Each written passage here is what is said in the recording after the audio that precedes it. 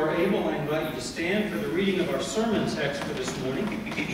As the people stood for the reading of the law, so we stand for the reading of God's Word.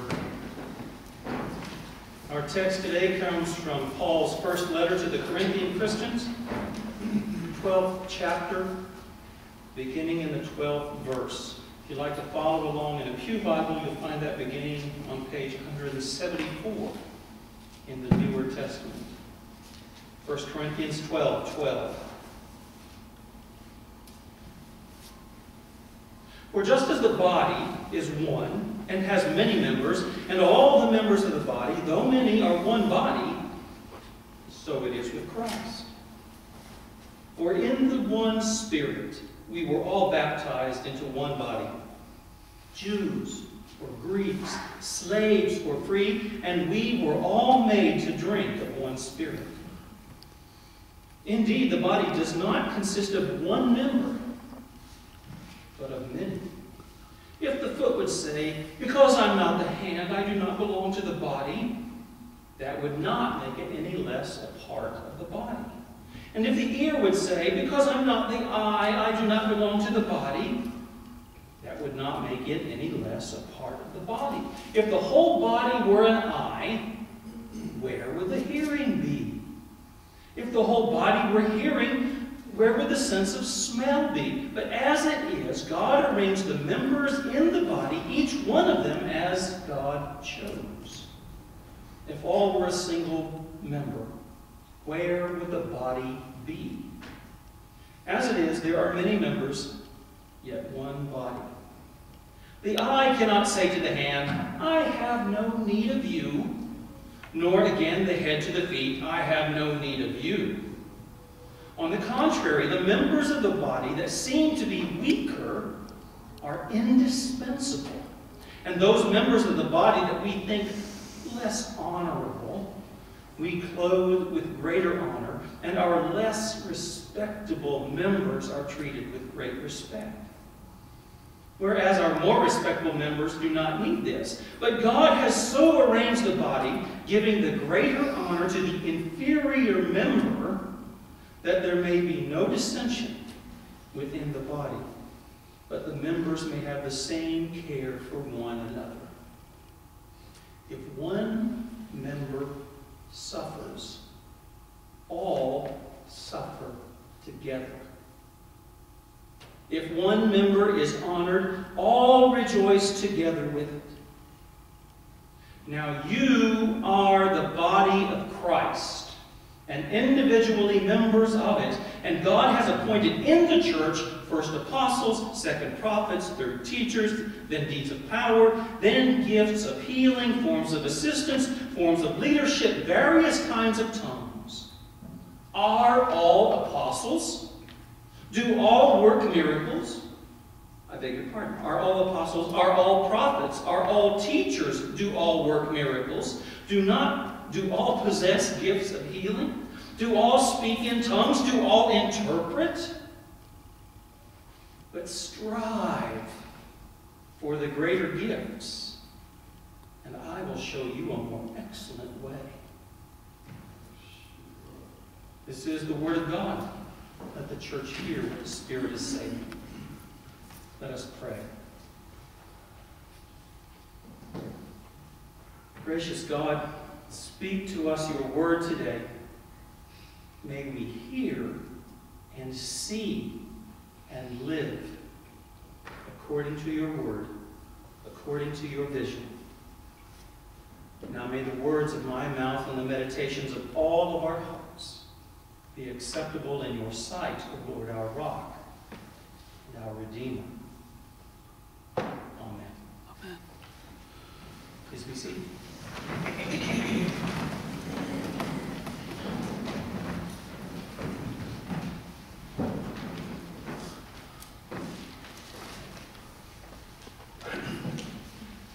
In this past year, as we've been going through our series of seminars, Scientists and Congregations, Believers Exploring Science and Theology, one of the things that has impressed me repeatedly is the incredible diversity of life in our world, and for all we know in the universe. really don't know much about the universe out there. But we know what we see here. And it's incredible. And when you think that we share the vast majority of our DNA with all these living things in the world, and that all of the stuff that makes us individual, that distinguishes us from one another, is a tiny fraction of a percent of the DNA in our bodies. And at that tiny percent, we get this amazing diversity of human life, of animal life, plant life. It's incredible. We are all so different and all unique. And it's because of one tiny little bit of that stuff within us. And even within our own bodies, all of the cells of our bodies have the same DNA. But they're all different. Skin cells are not muscle cells. Muscle cells are not nerve cells. They're all different. And all of these billions and billions and billions of cells have to work properly for the body to be healthy. When they don't perform the functions for which they were designed, for which they grew and developed, then we get illnesses and sicknesses and diseases. All these different bits, and yet the same DNA. All of these different bits, and yet a single body. This is not a good example. But you know what I mean. And this image of the body, one of the most familiar of the Christian scriptures, probably, is at the heart of Paul's message to the Corinthian churches. Now remember, almost all of Paul's letters to the churches focus on problems. We have one letter, the letter to the Philippian Christians, that doesn't address issues that are tearing the body apart. Paul begins in a negative place. And even in this letter, remember where it begins. What's the first thing after his introduction of himself to the Corinthian Christians? What does he start talking about? Divisions in the church. Some of you say, I am of Paul. That is to say, Paul was my teacher. Paul was the one from whom I learned how to be a follower of Christ. Others of you say, I am of Apollos. Others say, I am of Cephas. And others say, I am of Christ. And this leads Paul to ask a question. Is Christ divided? Now for Paul, the answer obviously is no. And all of these divisions in the Corinthian Christian churches are for naught. They simply detract from the power and potential and the possibility of the ministry that they could have together. By dividing themselves, they are dividing the body. And dividing the body in general is just not a good idea. So Paul is beginning from a place of problem for the Corinthian churches. And then he moves through various issues. And when he comes to this piece in chapter 12, he's talking about spiritual gifts.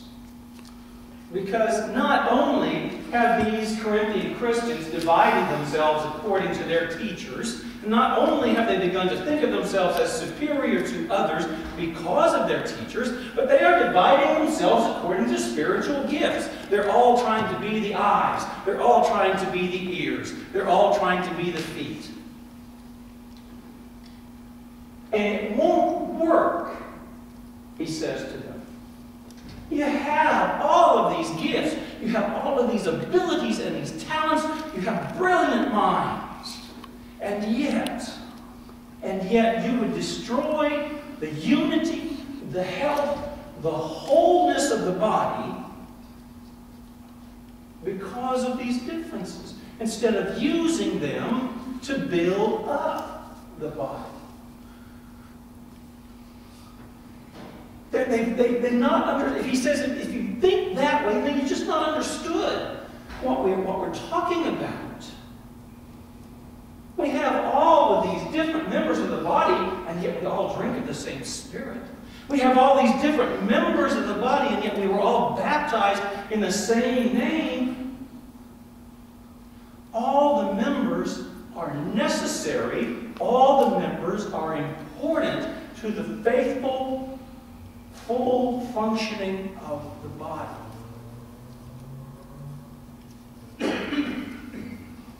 And every gift, every ability, every thought, every hope, every dream, everything you are, he tells these Christians in Corinth, you use to grow the body. You use in the service of Jesus Messiah. You use in the service of the gospel. Everything. And if you don't, it's just selfishness. If you don't, it's just detracting from what could be. It's taking away from the fullness of the vision of God for the body. It takes away from what could happen.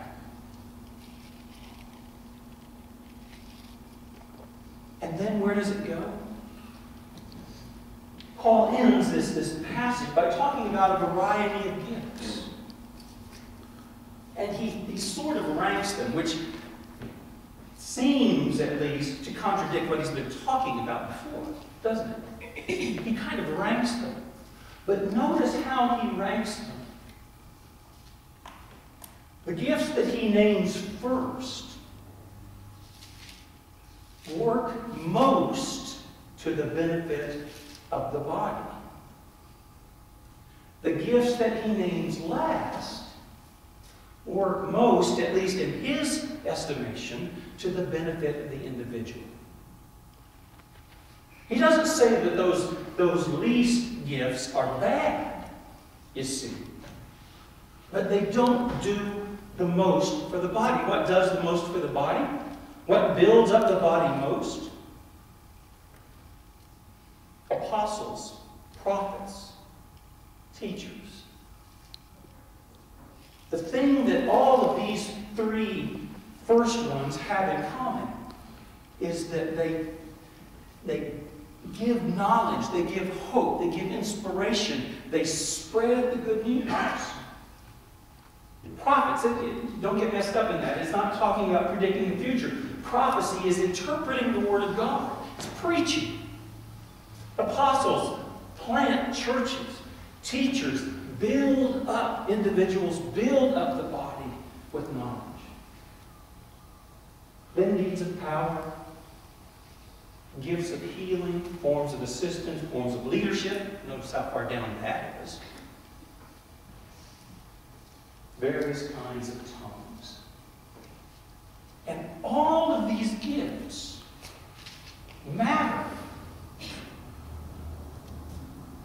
Now we like to think that that's what we believe as well in our modern world. We like to think that every person matters.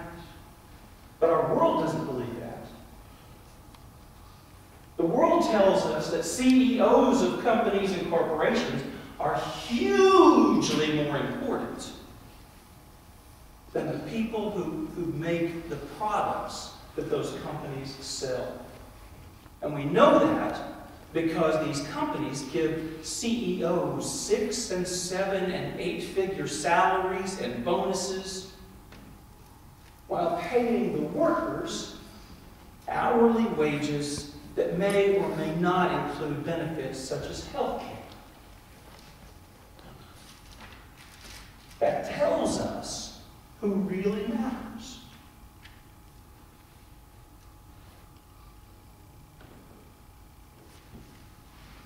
We like to think that we believe Paul's message about the necessity and the unity and the worth of every part of the body. But even in churches, very often, pastors or other leaders are considered to be more important than the people who do the work of the church. None of you feel that way. I hope I don't feel that way. Some days I know I do. But every member of the body is essential to the full working, the effective working of the ministry of that body.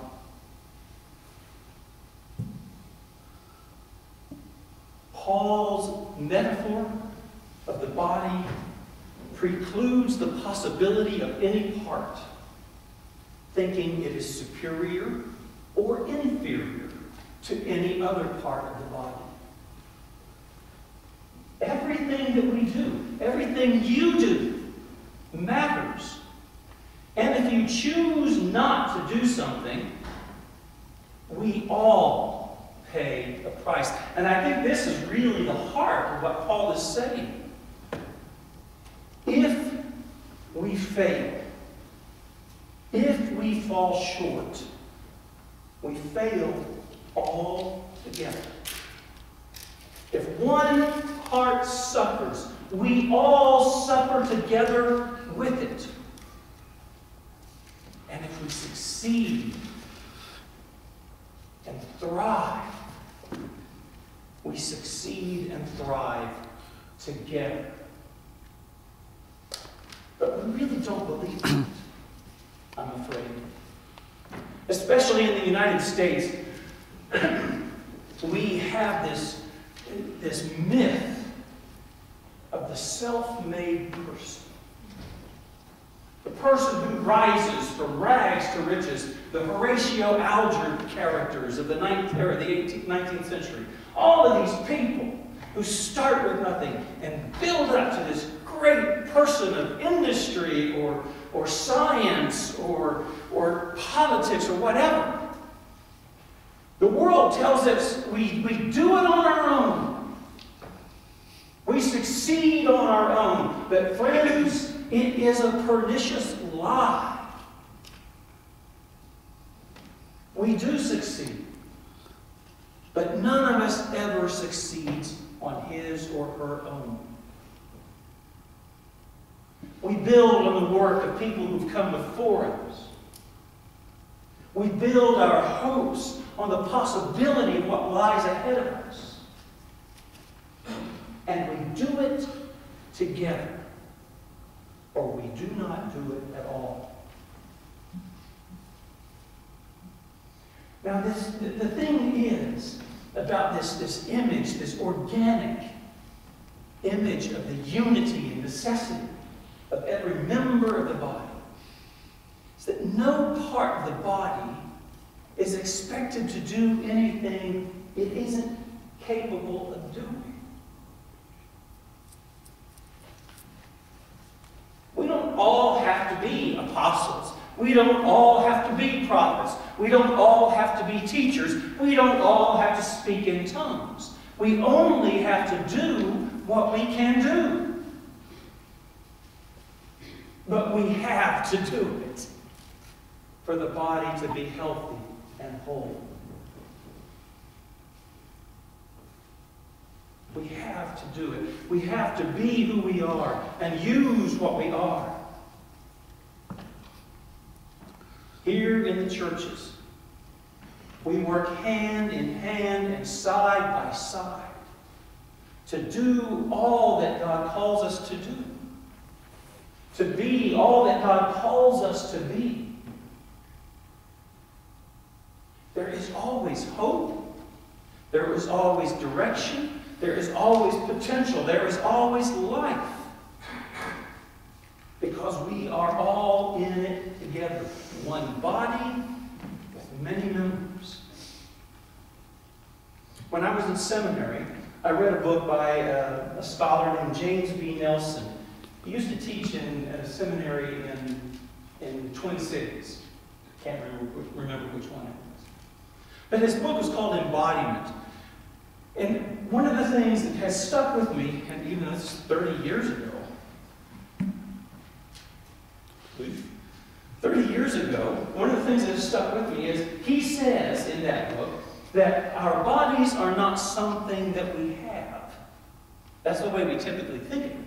That we are the owners of these bodies. My hands, my feet, my eyes, my head. We think of things as these pieces of us, these bodies, as what we have, what we own. But he says instead, what we have to understand is that our bodies are who we are. They are an integral part of our identities. We don't simply have bodies that we live in. We have bodies. We are bodies. We are spiritual. We are emotional.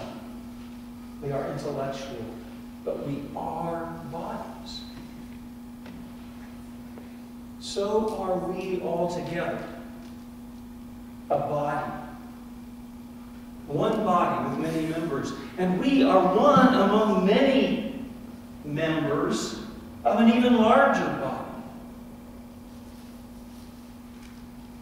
And whether we're talking about individuals, or we're talking about individual congregations, or we're talking about the larger collection of congregations, we are all part of the body of Christ.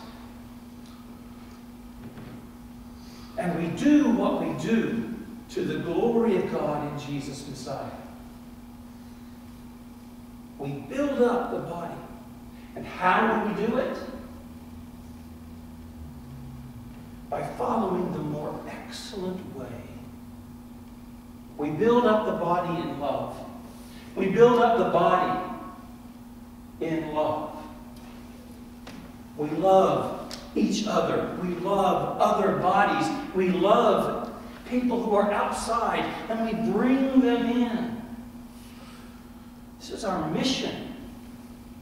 Surviving as an institution is not our mission. Making payroll twice a month is not our mission. Being the body of Christ. One body with many members. This is who we are. This is who God calls us to be and empowers us to be. I invite and encourage you to embrace this mode of being. Delight in one another. Build up one another in love. Embrace and welcome one another as God has embraced and welcomed you. Always remember that we are many members in one body. And God loves and welcomes and sustains us all in love. Let us pray.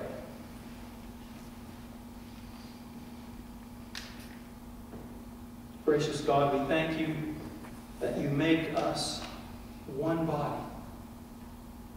We thank you that you empower us, that you enable us, that you guide us, that you challenge us, that you transform us by your grace, by your love. May we ever seek to be the body of Jesus Messiah in the world today. For we pray in his name and for his glory